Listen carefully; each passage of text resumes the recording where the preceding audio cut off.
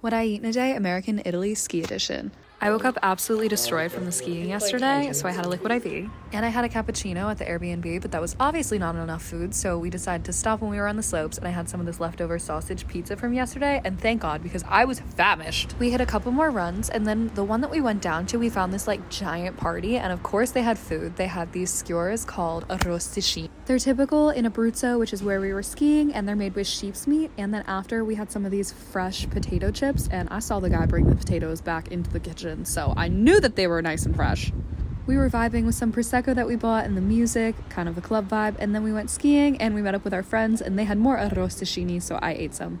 We finished up skiing for the day and I was just totally vibing, having the best time ever. We went to the lodge and I had another Bombardino, which is like Italian alcoholic coffee, happiness in a cup. When we got back later that night, we ordered Chinese at the house as we were KO'd, and honestly, it was so mid. I can't wait to have Chinese food in America. Ciao!